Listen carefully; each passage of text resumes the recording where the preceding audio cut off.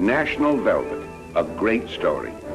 As a highly successful Book of the Month Club selection, this fine, spirited drama, with its very unusual title, thrilled thousands of readers.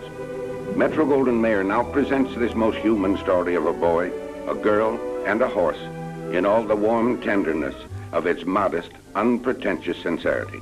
National Velvet, an intriguing title. The velvet is for Velvet Brown, shy and unassuming. Her only dream in life is horses, particularly after she wins an unruly, mischief-loving sorrel in a raffle. As to the national part of the title, with wholesome faith in her horse, the Pie, Velvet and the boy trained him for the Grand National Steeplechase, the greatest, grandest prize a horse ever won.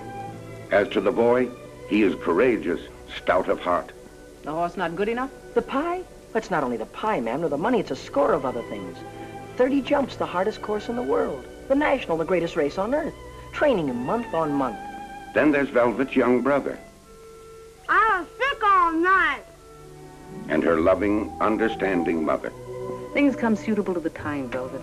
Enjoy each thing, then forget it and go on to the next. There's a time for everything.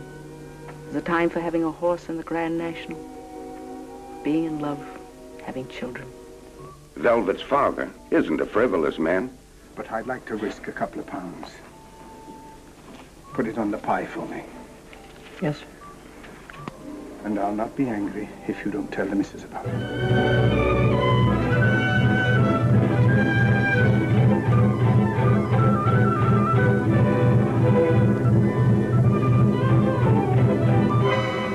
And would it burst your own foolish heart to look at an account of £5,000 in a solid bank?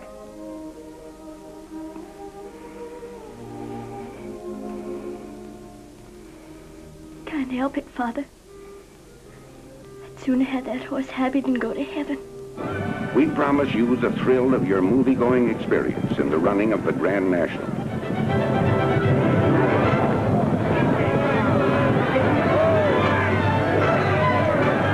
And sincerely and honestly, we make you this promise too. It's been a mighty long time since you've seen a better picture than National Velvet.